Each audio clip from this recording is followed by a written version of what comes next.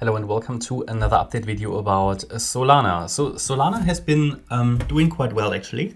And again, just a quick reminder that we said, okay, down here, when we hit that low, that was really one of the coins where we said, okay, we could count a correction complete. So either it is complete or we'll get one more low. But in each scenario, and these are often the best setups, we do expect a larger bounce into this area, which is the standard resistance for a fourth wave, which would be the short-term bearish count in which we get one more low, which is still not off the table. That's still possible. If we get that one more low, it should ideally hold the 1778 level, not go below that. Otherwise, we are morphing into a different higher level scenario or higher degree scenario, not necessarily bearish, but it would mean a much deeper pullback. However, it is one of the coins that has produced a possible 5-wave move to the upside, which is fantastic. So we did hold here our small trend reversal area, which I've taken off the chart now because it's not relevant anymore.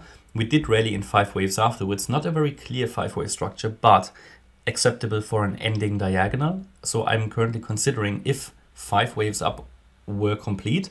For anybody who's not so familiar with Elliott wave, if 5 waves up are complete, that means it could be a larger degree wave 1, which means the trend might have shifted. However, the 5 waves up is really only the first level of confirmation. We now need the second level of confirmation, which would be that we're holding support in an ABC structure. I promised you yesterday, if I see that a top is in place, which could be, it's not 100% confirmed, in my opinion, yeah, this could still be, and I want to make that clear, this could still be the 5th wave in the making in a much larger ending diagonal. But at the moment, I think due to the sell-off, we can assume that a top is in place. Now we can make it simple. We can say that this is support for a possible ABC correction, goes down all the way to 1932. As long as 1932 is holding, the focus can be on higher. So if we get a pullback into this area and reverse out of it, we might be in the 3rd wave, because those 5 waves would be a wave 1. If we come down in an ABC correction, we might still be in the wave A. If we find support here and turn around, then this was a wave 1 top, this was a wave 2 top, low, and we would then rally in a 3rd wave to $25 plus. So this is now getting interesting. Looking at the micro count, I think we might have completed here within the A wave. Just do that. But this is really just the micro. Yeah, you see a lot of distortions on the micro level. Just an idea, okay? So this here could have been the wave 1, the wave 2. We might still be in the 3rd wave of the A wave, then a 4th and a 5th. Just an idea. So the A wave might still be unfolding. But more important is to understand that this is where price can go to in a wave 2 between 1932 and $20.